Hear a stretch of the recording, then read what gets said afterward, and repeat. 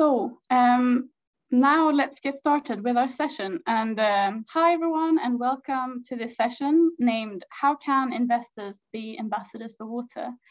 This session is co-hosted by SIWI CDP, SIWI, and the Sweden Sustainable Investment Forum. We have been active in a multi-stakeholder collaboration where we have explored concrete ways that investors can take action. And we are also joined here by a fantastic set of speakers and panelists, which I'm super excited to hear more from a little bit later on in the session, and they will also be introduced later on. And a small housekeeping point that if you do have any questions or thoughts in general, please post them in the chat box on the Passable platform, because we will not be using the chat here in the Zoom room. And if you have a question that's addressed towards a specific speaker, just please tell us who that is. So the reason that we wanted to bring this session to you today is because we cannot achieve a resilient world unless the financial system is also aligned with this objective. In other words, a world where everyone has access to clean water and sanitation, where the climate crisis is addressed, where ecosystems are recognized for their instrumental value to humanity, the planet, our economies, is not possible unless we all work together. And today, the financial sector does have immense influence over which companies receive investments and loans, and therefore which economic activities are considered to be financially viable. So obviously, the financial sector's main focus is to generate returns on behalf of their clients, which include many of us through our pension savings, for example. But we really argue that it's not quite as simple as that. And in the future, can anyone make any money if we reach a point where we have constant extreme weather events, depleted natural resources, and unreliable water access? And we're seeing a lot of steps in the right direction. One often quoted example is when Larry Fink, the CEO of BlackRock, officially declared that BlackRock sees climate risk as investment risk.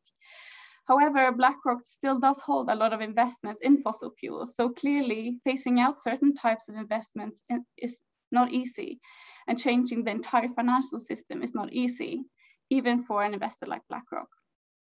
These sorts of things, they do take time. And the water crisis is even more complex than that of fossil fuels. To address the water crisis, we can't just reduce water use like we need to do with fossil fuels, but we also need to control water pollution and pay attention to local ecosystems. Water is highly localized, yet it's a global issue.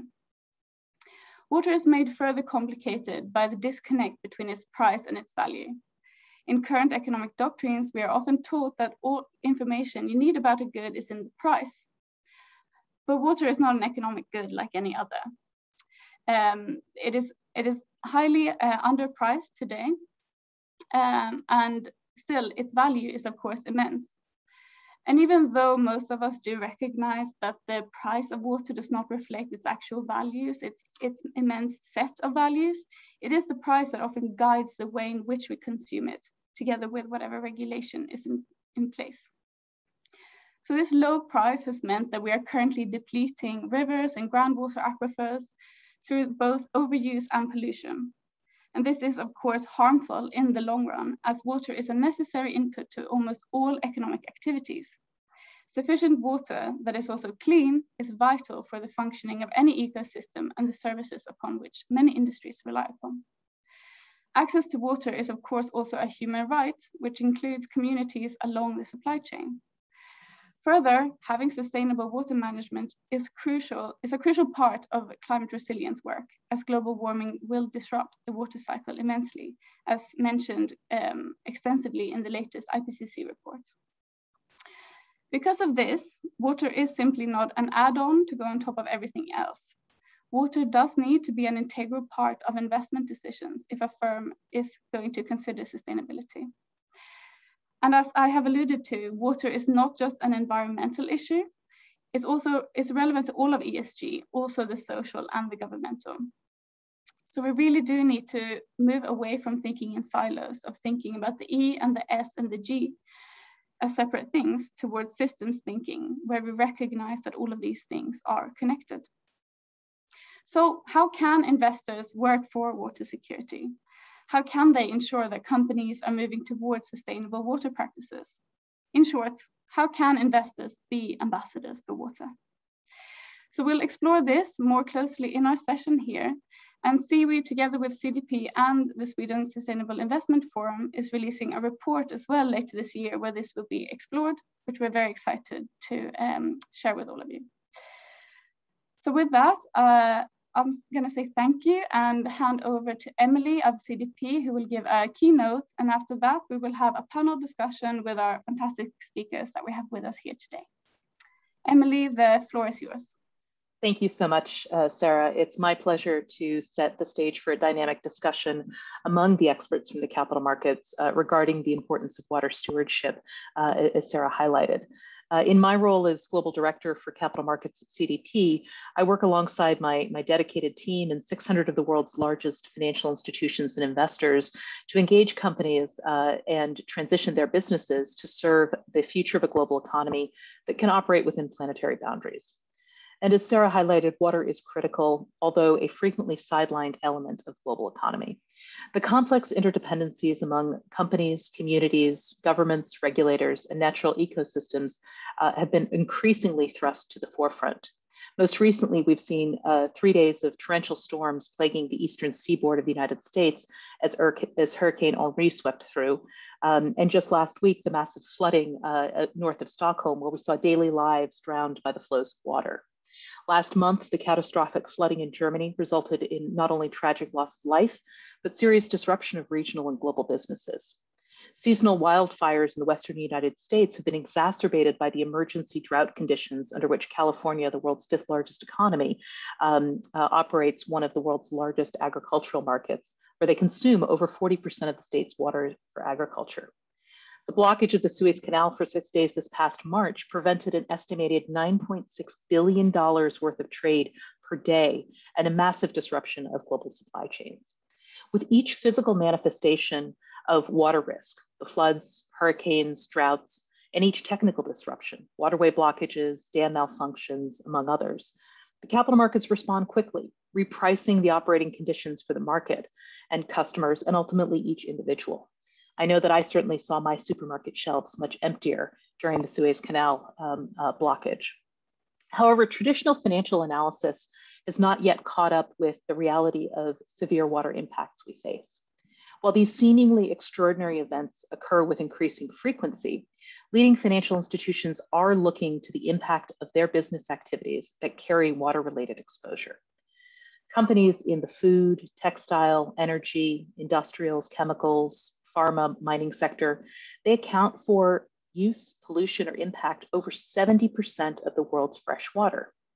How these critical industries to the global economy and their providers of capital, the investors, banks, credit rating agencies, and others, further impact the world's freshwater resources will directly affect whether we can operate within those planetary boundaries.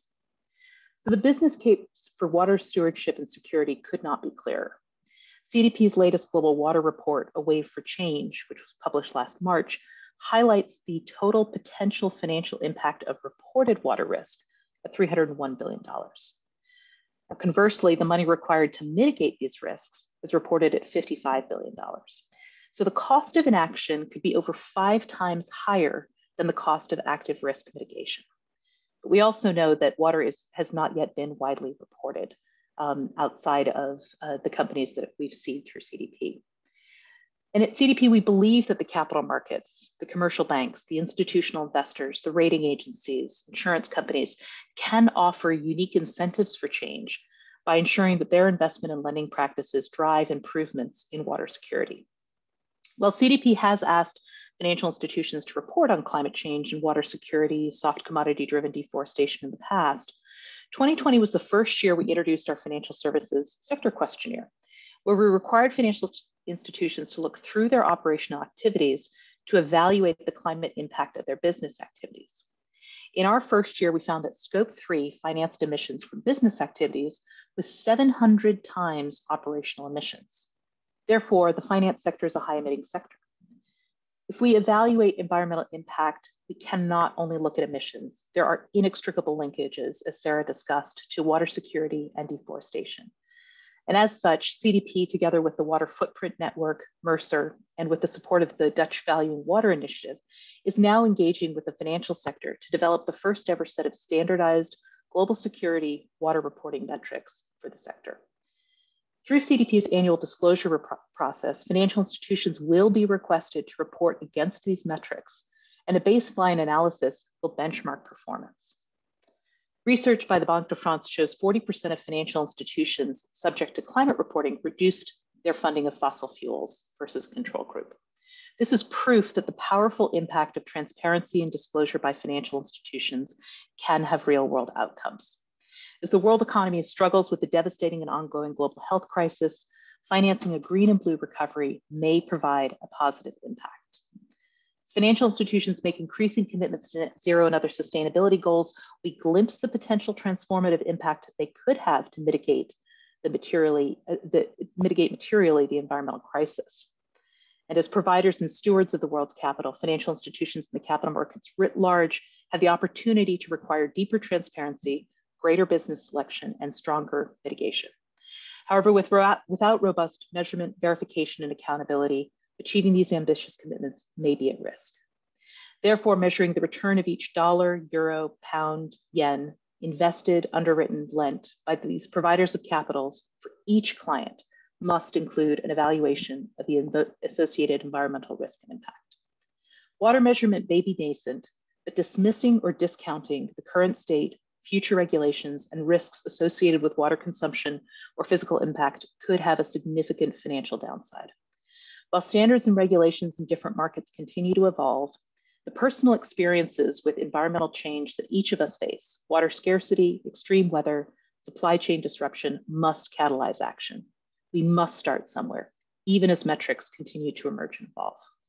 I look forward to hearing from NBIM, Nordea, SEB, Lazard Asset Management about how their respective organizations are contributing to achieving a resilient and water secure future. So with that, Kate, let me pass over the mic to you. Thank you, Emily. A really, really powerful opening to our session together. I really appreciate you taking the time to join us today at your possibly first, maybe second World Water Week, hopefully not the last. I'm sure all of our viewers today will agree that many of the stats that Emily presented to us just now are really stark. And unfortunately, the state of affairs is due to be starker, as the AR6 report points out for us. However, it's why I'm so encouraged to have such a powerful group of panelists joining us today. Collectively, their institutions alone, just 4 of them, represent and hold influence over roughly around $1.6 trillion of capital flows every year. This isn't small fry. This is their institutions have the power to change the world. And so we're going to spend the next 45 minutes or so talking to them to understand what type of steps they're taking at the moment, what more those individual institutions can do, and any advice they might have for those financial institutions that have yet to have their wake-up moment with regards to water security issues. So I'm going to start with my first panelist, who's Katarina Hamar. She's the head of active ownership at Nordea. So Katarina, perhaps you can introduce yourself a little bit in Nordea and tell us a little bit about what actions Nordea is specifically taking to achieve a resilient future. Yes, so thank you very much for having me, and great meeting you all digitally. I'm managing the active ownership team at Nordea Asset Management, and we have been working with responsible investments ever since 2007, so far ahead of when it was the big trend. And ever since, we've been working with active ownership, engagement with companies and standard setters, and also to set expectations on companies, doing ESG analysis, integrating ESG topics into our investment decisions and models, and gathering data and all of that. So what are we doing concretely to achieve a resilient future? I think we do a lot. I don't think we have time to just talk about everything, but I want to come back to what I think it was Emily who touched upon, the Net Zero Asset Manager Initiative. We were a funding member of that, so we made a commitment to net zero. And of course, that will also influence water. because I see a close connection between climate and water. And what are we expected to do? It's, of course, this is a long-term commitment, but we need to set more short and medium-term targets, and we also need to engage with the companies we invest in. So the tools to achieve this is really to engage with companies, engage with standard setters, engage with industry initiatives, and also to select the best companies from this perspective. And then also the last option would be to decide not to invest in some companies that are laggards in this sense. So an example that we've used or that we worked with is the pharmaceutical sector, where we've been very active on water pollution and the supply chain, in particular in India. And work together with the Pharmaceutical Supply Chain Initiative. So I think that's very concrete on how we can actually have an impact. And of course, there is financials behind why we engage on this, because we believe that this is a risk that wasn't properly managed, and that will at some point translate into the financials. So that's kind of the background to that. But so far, some very concrete actions on water pollution, and then also engaging with CDP water and encouraging companies to report so that we get the data and information that we need. That's another concrete example. And maybe I'm running out of time, so I want to pass the word to my colleagues. Fabulous. Thank you, Katarina. I'll slip you that extra cash later, that just to give us the name check, of course. That's, I must assure our listeners, that's not a condition of being a panelist today, of course. But Katarina, I'm really familiar with the work that you guys are doing on pharmaceutical pollution. And you know, I think most of the participants today, or most of those watching, won't believe it when I say that some of your leaders within the institution actually traveled to India and made an entire movie that showcases the really severe human and environmental health implications of the activities taking place there. It's a very powerful intervention, and one that I think is delivering dividends. So thank you for that. I'll move on to Annette Anderson now, who's a Senior Sustainability Investment Specialist at SEB Investment Management. Annette, tell us more about what SEB are doing. You similarly have been in this space for a fair long time now. Yeah, we joined actually, or started working in a structured way with sustainable investment in 2008. So we're slightly behind Nordea. You were before us. I mean, we're working with both, I would say both sides of the coin. I mean, we actually have issued a blue bond, which kind of nice to do, targeting water issues around the Baltics. And we've also been working with WWF regarding water issues around the Baltics for a very, very long time. So that's one of the ways we're working with it. We also work with integration of sustainability factors into our investment processes. And I think that one of the issues has been, and still is a problem, is that nature and water still hasn't got a price in the financial accounting, which means that the financial markets haven't had to take that into account.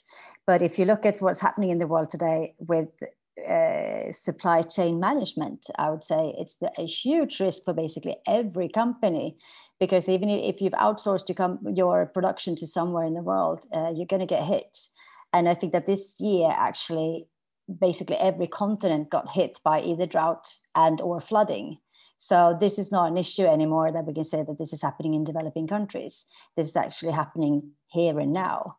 And this is actually affecting companies' bottom line, because they can't get the goods out. And if they do get the goods out, there's going to be delays in deliveries. So this is a huge risk that I shouldn't say that we have shied away from, but I don't think that we fully understood or still understand. So this is something that we're working a lot with. And obviously climate and water, as Katarina said, is very much linked together. And we've also made commitments and said that we're going to be climate neutral in our investments by 2040. So, I mean, we really have to work on that. And we took the step earlier this year that we actually stopped investing in fossil fuel extraction and power generation, because, you know, the risk is too high. And also with the stranded assets, if you look at it from that point of view. I think I'll stop there and let the next speaker come in. Thanks, Annette. Really powerful examples there. The concept of stranded assets, of course, is something that has been bubbling away in the climate community for some time now, with the concept of the carbon bubble, right? And reserves being locked into the ground if we are to achieve our 1.5 degree scenario, and the impact on corporate finance or value at that point. We've been exploring at CDP the concept of how water insecurity is already stranding assets as well. And there's a number of case studies that are emerging where, you know, $8.5 trillion mines are completely stranded and off the books for a period of time, or if not indefinitely, because of an inability to gain access to the water that they need to exploit that mine. So it's a really powerful narrative and an example of how water-related issues are playing out in real terms. Similarly, with regards to climate change, to speak to Catherine and your point, the AR6 report indicated that with every 1 degree of warming that we will experience as a society, extreme rainfall will increase by 7%. And so we've got to be doing as much as we can to reduce that level of warming as quickly as possible, so that we avert the worst effects of climate change on our water resources, of course. So it's really great to hear your commitment to 2040. Yeah, as you say, you better get your skates on. So going to hand over to Ivan Flifler, who this isn't his first World Water Week. He is becoming a staple feature on the agenda every year, and we're always delighted to have him join us, of course. Ivan is the head of environmental initiatives at Norges Bank Investment Management.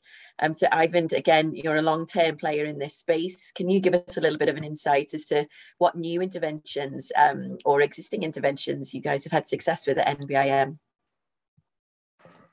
Sure, thanks. I can mention some old and new things, and thanks for that introduction. So I work at NBIM, and we manage the Sovereign Wealth Fund of Norway, which is now at $1.3 trillion, and we own on average 1.4% of every listed company in the world. And our task is really to achieve the highest possible return over time. But of course, responsible investment is a priority in managing the fund, and we think that responsible investment contributes to the increased returns over time. So I lead a small team of analysts that we engage with companies on environmental issues, including climate change, but also water, which I am responsible for. And I thought I'd mention 3 things initially. First is that we have published expectations on water, which we communicate broadly. We've invested in 9,000 companies, so we can't speak to all of them, but we have and do provide succinct point of what we expect them to do, with concrete expectations on strategy, on reporting, on how it should be integrated into risk management. And these are sort of a starting point for our dialogue. The second thing I thought I'd mention is that we are a proud sponsor of CDP Water and of Kate's fantastic work. We've been there for 11 years since it started. And really, corporate disclosure is at the foundation of all of our work on responsible investment and on water. If we don't know what the companies are exposed to and what they're doing to mitigate the risks, we can't integrate the information into our investment decisions, and we can't know which companies we need to be speaking with. And that's the third thing I thought I mentioned, is really our engagement with companies on this topic. In 2020, we raised water management with companies we invested in 90 meetings, and had over 130 written communications with companies, where we generally then write a letter to the board of companies asking them to increase disclosure or increase their ambition level. And sometimes these discussions are part of a broader discussion that we have with company management on the risks that they face related to plenty of ESG or financial matters, and water is one element. But sometimes we proactively reach out and have specific deep dive discussions with the companies and encourage them to increase their disclosures and ambitions. And one example is that we are now running an engagement with over a dozen companies on their water targets. to understand whether they're corporate-wide, whether they're context-based, whether they're focused on efficiency indicators, or whether they focus on catchment-specific issues, around the different areas that they operate. And there's positives and negatives on the different approaches, and understanding why they choose the different diverse approaches, and encouraging those that don't have targets to set them is quite an we learn a lot from these dialogues. And we're still reviewing results, but anecdotally, we see that companies that we do engage have started to set more ambitious quantitative targets to reduce their water consumption. It's really exciting to hear, Ivan. Thank you. The world of target setting in the corporate water space is still somewhat murky. What is a good target? What isn't a good target? Do they have one or not? I think is a really important question as a basic starting point. But we hope that with the emergence of the science-based targets for freshwater methodology that will come out early part of 2022, that should help clear the way for better, more informed engagement, and an easier way to establish whether a corporate action is sufficiently ambitious and placed in the right part of the value chain to ultimately mitigate risks and impacts and enable that company to thrive, which is ultimately really one of the reasons why we're all doing what we're doing. So thank you for that. Over, last but not least, to Dennis Niebling, who's the Managing Director and Analyst at Lazard Asset Management. Dennis is joining us today from New York. So Dennis, you're a relative newbie to World Water Week, so it'd be really great for you to help the audience understand a little bit about what Lazard is, and then also what you're doing on this issue. Sure, and hello everyone. It's great to be here as part of World Water Week. I've truly enjoyed the sessions that I've been able to attend over the last few days. My name is Dennis Niebling. I'm actually not an ESG specialist. I'm a financial analyst that looks at the consumer staples sector for Lazard Asset Management. And I'm also a father that cares deeply about making sure future generations have access to clean water. Now, Lazard has a long history in the asset management industry. There's a global firm that manages over 250 billion in assets for our clients. Lazard has been incorporating ESG into its research for over a decade. And as a financial analyst, somewhat similar to what Emily said on companies that I analyze in consumer staples, also known as CPG companies. I mean, they're in categories like beverages, food, and household personal care. And they're in particular look at water strategy very closely. So some of the key steps that we have taken is really integrating water strategy into our investment analysis and engaging with companies on water strategy. And I think the question is, why do I incorporate a company's water strategy into my analysis? And first of all, water is very material for CPG companies. They use a significant amount of water in their own production, but they also use agricultural commodities that this audience knows use a lot of water. And then secondly, the usable water for these companies is a scarce resource, and in many of the regions that CPG companies operate. So sometimes when you think about these big companies, these big consumer staples companies, I think we forget that actually it's a local business. They produce their products locally and they sell them locally. So you do have to have that social license to operate. And if one of those companies actually drives a shortage in a local watershed, and communities and other industries can't access the water, that can lead to significant impacts like consumer boycotts or even product bans. And we have seen some examples definitely over the last few years. So from an investor perspective, I do think water strategy impacts the top line in the short to medium term, but then also potentially brand equity over the long term. And it's especially important for CPG companies.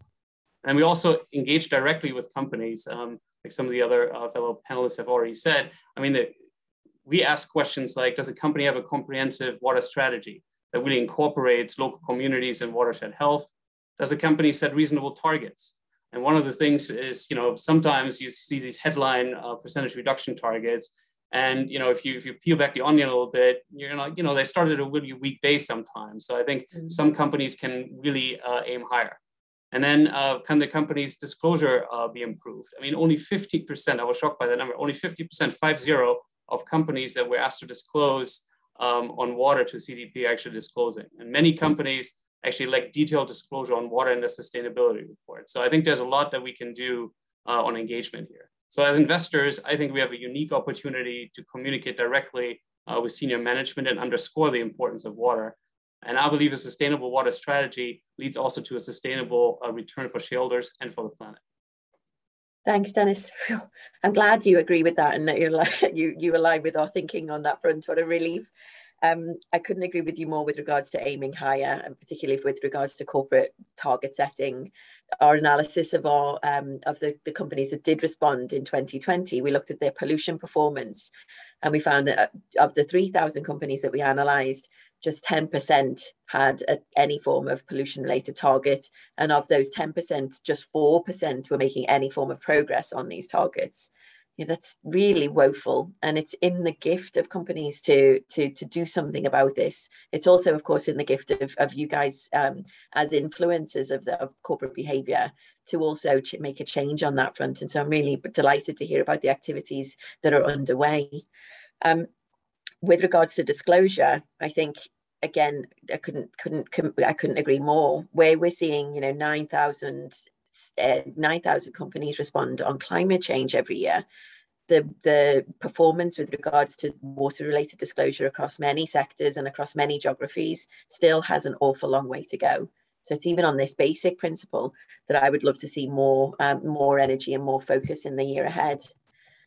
So I'm going to come back to you, Katerina, if you're ready and live and direct. It's great to hear about the commitments that are in place at Nordea. I think it'd be really helpful for our audience to understand it in quite practical terms, how you go about integrating what is a big and complex issue into your investment decisions. Are there particular topics that you expect each company to have achieved, or certain behaviors that you look for every single time you make an investment decision? How big's the team? Any type of insight that you can provide would be really helpful, I'm sure.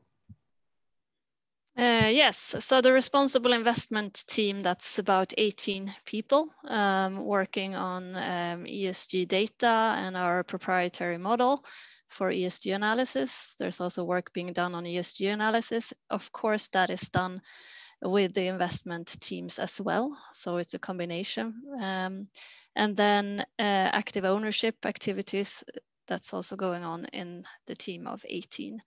And supporting the different investment teams on emerging ESG issues. And we're always in a chase for better, comparable and consistent data. So that's a big part of the work. When it comes to water in particular, of course, we differentiate between different sectors. So that's kind of the first step in our ESG analysis model, is to what sector is this company in and how exposed is it to different ESG topics.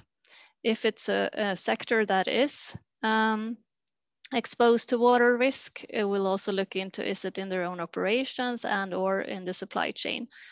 And then we start to gather the data points that we find either through CDP Water or from the company itself. And then any missing pieces, that's what we use the company meeting for, to gather additional information, to be able to have a good assessment as possible to make the investment decision. And if there are room for improvement, I guess that's where we will then propose an engagement with the company to kind of fill the gaps, you could say. And maybe a bit general, but we also, in our responsible investment policy, we have a few focus areas, and water is one of them. Where it's also clear what the expectations. It's not as great as the NBIM and AVIN's work on water expectations, but at least we're trying to be clear towards the companies that we expect them to address and manage their water risks, and then encourage them to provide us with the information that we need. Thanks, Katerina. Oh, sorry, after you. No, I just said I'm happy to hand over to some of my panelists, colleagues here. Before I move on to Annette, Katerina, I was just curious about whether Nordea have set almost like a red line of, if certain sectors or certain companies don't make it over this red line, that then you would take further action, either divestment or some other more affirmative action. Does Nordea have that yet for water? I know it's generally not as straightforward for water as it is for climate change. No, we don't have that yet. We have it on climate and human rights, but not on water yet. Okay. Well, I think it's maybe a space for us to advance our conversations over the next few months with financial institutions. There's a range of them that have come to us and said, so where do we, what do we put on our blacklist? And it's on water. It's a tricky thing. There isn't any one industry that I would say is absolutely no-go. Like an oil and gas for GHG emissions is fairly clear cut. Science is in. That's an easy win.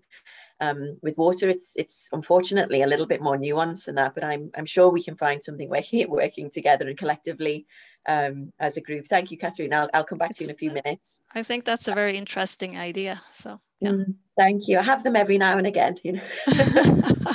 Annette, over to you. How is SEB bringing its commitment to water security into life?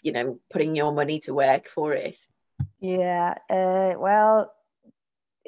As Nordea, we also work in parallel lines. We're not a massive team. We're only actually about 5 people, because what we've said is we want these issues to be within the fund manager and the investment teams, because they have to set a price on the risk and the opportunities. Don't forget the opportunities. Not everything is just about risk. It's actually capturing the opportunities as well. We don't have a water statement yet. Maybe after this, I'll make sure that we do. And what we've been doing is that we also gather a lot of information from a lot of suppliers, the CDP and MSCI and all the usual suspects out there. And after gathering that, we actually apply our own thinking on those scores and ideas that we get from them, and come up with different themes that we're working with. And another thing that we've been doing actually is we've been asking our clients 4 years running to set which 3 SDGs are most important to them, and we'll bring that into our engagement strategy. And climate has been the highest or most critical one, and water is actually the second. So our clients are pushing us to engage more on this topic and want to have more. And I mean, I think the issue with water is, I think Emily said that in the beginning, it's a very local issue as well as a global issue. And that makes it so difficult to address. And I think that as a financial institutions, we do have some power over the investments. And I think that we can actually push companies and engage actually with and maybe even invest in the ones that are quite bad, to push them over the threshold, and not just be on the safe side and okay, I'll just invest in the good ones, because obviously if they are good, or at least working in the right direction, they're already there. We need to work with the bad ones and get them on board, and I think that's what we're trying to do, target pick companies that we think that we can influence, either through that the management team is interested, or they have the leverage financially to push them. Yeah, I think it's a really interesting perspective, Annette, and it's incredibly mature and nuanced, of course. I think generally the belief amongst the general population is that you must divest in order to be effective. And I think there is a strategy for divestment at some point. However, the reality is that company isn't going to disappear just because you've divested. Some other less caring institutional investor will buy those stocks and won't leverage their influence and drive change within the company itself. And so we're missing an opportunity to try and trigger that transformation. I think it's really helpful, hopefully, for our audience to think more and ruminate over that a little bit more over their time. Yeah, and I think also that's one thing that we've been discussing quite a lot actually is impact in the real world. Not just divesting and then my figures looks well, but then someone else picks up the tab. So how can we have an impact in the real economy in the real world, not just our funny world, our financial institutions?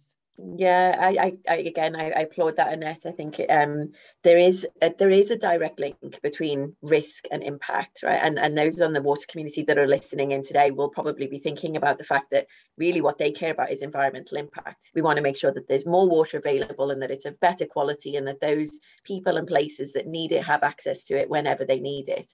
That's the driving force behind all of the work that we're doing.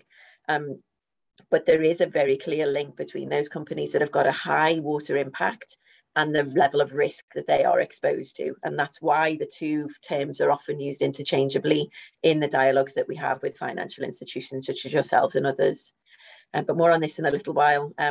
We're running out of time, so I'm going to go to Ivan and then Dennis, and then I will swirl around with one final question for you all, which is around what more you think might be needed in order to trigger the same type of groundswell of investor action that we're seeing in climate for water. So maybe Katrina and Annette, you can give some thought to that while you're waiting. But Ivan, over to you. You know, it's very clear that NBIM wears its commitment on its sleeve. You know, it's all over your website, and you speak about it very, very often. Again, how is that translating into tangible investment decisions? Yeah, and this is a challenging field, right? Because we rely on two things. First, we rely on the disclosure from companies, and then we rely on our ability to assess that disclosure and weigh that one piece of information, which is water management, with all the other pieces of information that go into an investment decision. And I think we're progressing on both fronts, right? Disclosure is increasing, and every year we look at 500 companies in our portfolio, the ones that are most exposed, and assess their governance, their strategy, their risk management, and metrics and targets on water management. So it's around 50 indicators per company, or around 500 companies per year. And all of this information, together with metrics on water consumption, comparison to peer groups or industry sectors on water intensity, and controversies related to, amongst other things, water management, these things are integrated into the system and made readily available for our portfolio managers to use. Now, we are not very prescriptive in how they're supposed to use that information, right? Our portfolio managers have a lot of freedom to adapt that information and into their investment decision based on their investment thesis, based on their sector, and based on the companies that they're looking at specifically. But we definitely try to help them and discuss and challenge whether they are integrating, water risks in a sufficient manner. And this will, of course, vary from manager to manager, but I think we're seeing a great interest in these topics. Then, of course, we do have some divestments as well when we see that it goes beyond a certain threshold where it's not about overweighting or underweighting a little bit. And so we have, over the last years, divested from 46 companies due to, unsustainable business models from a financial point of view due to water-related issues. Thanks, Ivan. And I know that you can't dive into that information in any great detail, but I can sense the anticipation from the audience and wanting more information on who are those companies and why did you do it. And there's a whole thesis, I'm sure, ready to be written on that. But it's a very sensitive topic, I know. But it is, I think, very powerful that one of the largest asset owners on the planet, in fact, the largest asset owner on the planet, takes these types of interventions. And whilst it might seem to our audience a small number of companies, 46 out of your 9,000, it's not that material from a numbers perspective. I think when one reflects on the ripple effect that has across the market, it's hugely powerful. And again, not something that I know you deploy easily. And it's always disappointing when that happens because it means that all of your other efforts haven't been successful. But I think it's a really powerful tool to deploy at the right place at the right time, of course. And it's also interesting to reflect on the fact of weighting, that water is really just one in a huge number of factors in the influence an investment decision. I'm always humbled by that reality when I'm faced with that with a number of institutions. There was one particular institution, he said, even in the E of the ESG, there's 47 indicators and water is one of those. And then you have everything else on top of that. So it is very complex, but one that I'm pleased to hear that there's movement on. Thank you for that. Dennis, over to you with regards to Lazard. You know, how is the commitment of the organisation to delivering better water outcomes being realised in your investment practices? And so the first question that always comes up is, okay, what kind of price can you put on water? What's the value of water? And I think, price is very different than the value of water. Water is a shared resource. There are monetary and non-monetary values of water. I actually saw yesterday's discussion from UNESCO on cultural values brought that home as well. So we probably all agree that the current water price is not reflecting the real value of water. And so I have to take a forward-looking approach. And I want to provide some details in terms of what I do. Hopefully we have enough time. I'll try to be brief, but I look at a few approaches when I look at consumer staples in particular, the sector that I cover. So the first approach is, what is the exposure to water stress? So when a company manufactures in a water scarce area, physical, regulatory, and reputational risks that are much higher.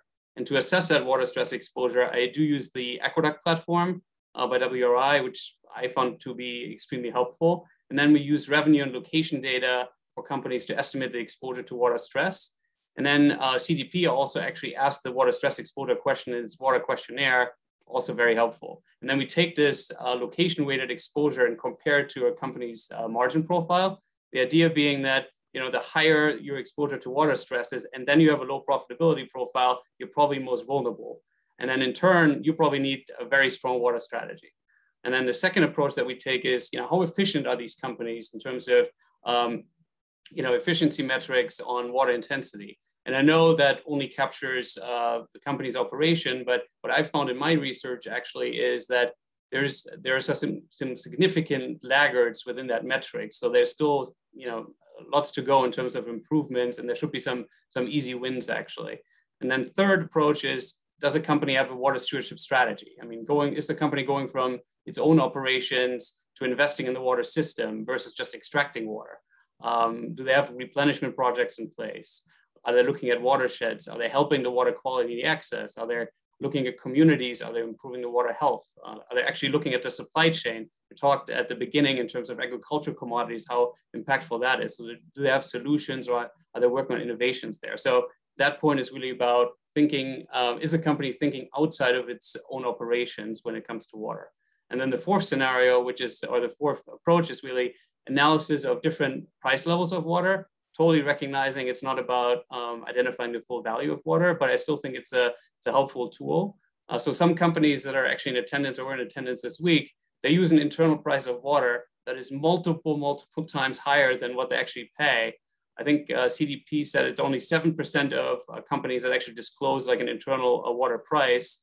And we can look at prices from utilities globally, but they don't reflect the price that the companies are actually paying, and they definitely don't incorporate future risks. So what I do is I stress test kind of operations at different price levels to see how big the impact is on business. So when we combine then those four approaches that I've talked about, we usually get a good idea of a company's water risk profile and the water strategy, and then that becomes part of the overall scenario analysis for a company when we analyze a company. Hopefully that was helpful, not too detailed. Fabulous. Absolutely, Dennis. It was pitched just perfectly. I think that, I could talk all day again about it. It's great to see the focus on efficiency and intensity, but also your acknowledgement that is in some ways an imperfect indicator, and that there is more to do on that front. I think I can hear some of my water colleagues grimacing and saying, well, if just because a company is efficient doesn't mean that their environmental impact is reduced, right? They haven't necessarily released more water into the environment and strengthen that resilience of the basin. So but again, as you say, it's a really important starting point. So that as a basic level, companies should be hitting that as a relatively easy win in some respects. And on the value or the cost of water, there was a piece of research recently published by Barclays that indicated that the true cost of water is actually 3 to 5 times higher than the companies are disclosing at the moment. So we're seeing governments around the world move quite significantly in increasing the price of water that companies have to pay for it. And I think that is an inevitable policy response, not only to the water crisis, but to the climate crisis as well. As climate change worsens, we're going to have even less water to play with, and therefore we need to deploy different tactics to make sure that the people that do have access to it are the companies that do have access to it are paying what's required and what's expected. So thank you for those really, really great insights, Dennis. As I said, we've got a last question that I want to pose to you, and it's picking up this climate narrative really, and it's one around ambition. I'm, in addition to running CDP's Global Water Programme, I'm also the water lead for the COP26 Climate Champions team. And we're seeing, you know, as always, a huge groundswell of investor support, outpouring of commitments, such as the Net Zero Asset Manager Alliance that Katarina mentioned earlier. We're seeing CEOs of major financial institutions standing up saying, we care about climate change. Let's get to it. Let's be ambitious policymakers. But when you turn to look at that for water, it is silent. I can't honestly name one institution at the moment, let alone 500 getting behind a major alliance to talk and to raise, to encourage policymakers not only to prioritize steps that they need to take to manage our water resources more effectively, but to showcase their ambition to do so. And in our world, this is really vital to triggering that transformation that we want to see from policymakers themselves, because they're ultimately the ones responsible for making sure that the money is going into water resources management that's needed to allow us to thrive. So what more, Katarina, to you first, what more do you think might be needed in order to trigger the same sort of groundswell within the financial sector that we're seeing on Climate for Water? Is it just the lack of a vehicle at the minute? Is that what we're missing, or is there something else, do you think? I think this is a very tricky question, to be honest, a big question. And also, I mean, you've already touched upon price on water, but there's also a conflict with that, considering the human rights to access to clean water. So how to handle that? I think that's challenging. What can we do? Raise awareness, continue to kind of push and engage standard setters, policymakers. I don't have the kind of solution here, unfortunately. So I'm eager to hear from my other colleagues, because I think this is really tricky. Thank you, Katarina. I hope that we can count on you if we do find some way of ensuring that the investor voice on water is heard at COP26. I'll come back to you so we can add yours to that call as well. Yeah, of course. And as I started off saying, I mean, I think climate and water is closely connected. So maybe there's a way to sneak it in, so it's captured also in all the climate commitments. Yeah. I think it's an and, right? I think that's really and all of those things. Fabulous. Yeah. Thank you. Annette, how about you? I think it has to do a little bit with maturity. I mean, we've been so focused on climate, and I think that now everyone's so aware that it's a dire situation with the climate, and I think that water will be the next issue that we'll be discussing. And I think that we are going to get some help from the EU taxonomy coming in. Because there's going to be a lot more transparency, and clients are going to, and our peers as well, are going to be able to see how we tackle these issues. So, and I think that's going to drive change in a different way, because we can't hide anymore and say that we don't have the data we can't disclose. So I think it'll be an effect of the taxonomy coming into place and all the regulations that will be hitting us. Yeah, thanks, Annette. And again, for most of the participants, I think it's safe to say for World Water Week, don't live in our world, right? So they won't know what a taxonomy is, and they don't know what sustainable finance sort of renaissance is underway at the moment.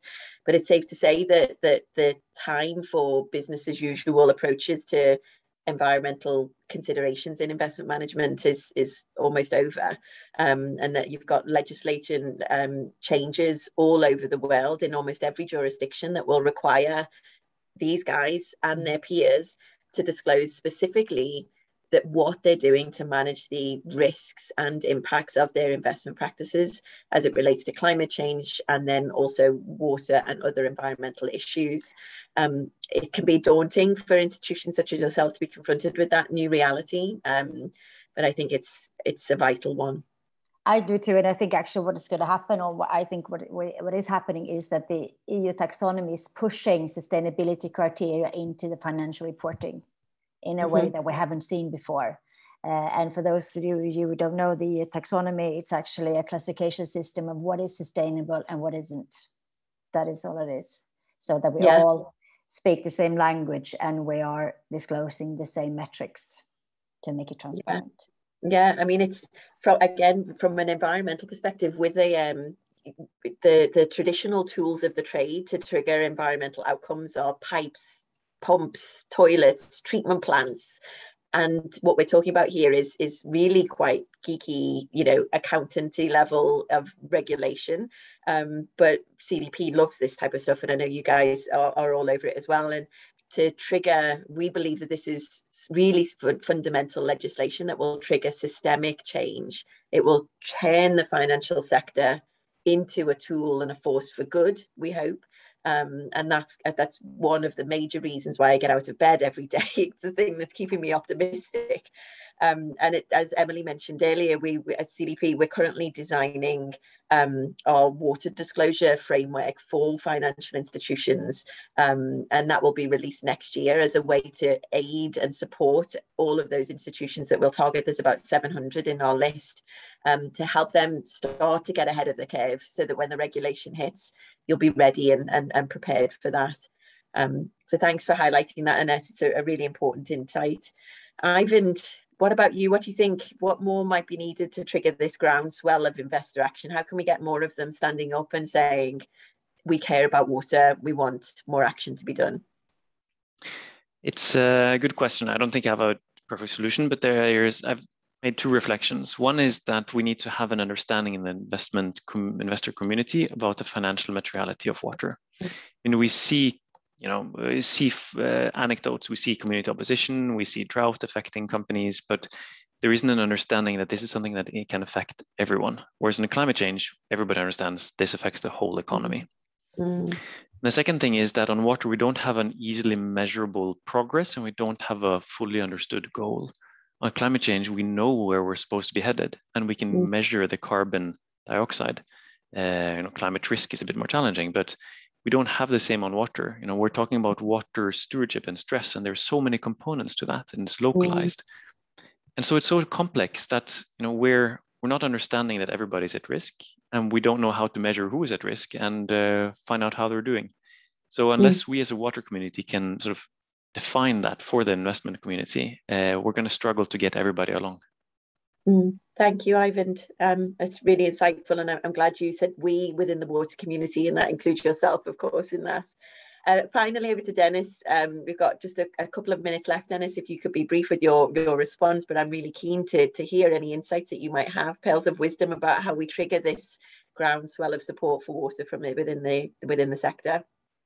Yeah, sure. I think the understanding of the connection between water and climate change is important. Like it's been said, I think the integration of water in your analysis, especially if it's material, I think if that's integrated in the analysis and then the engagement happens with companies, and it becomes part of the normal conversation.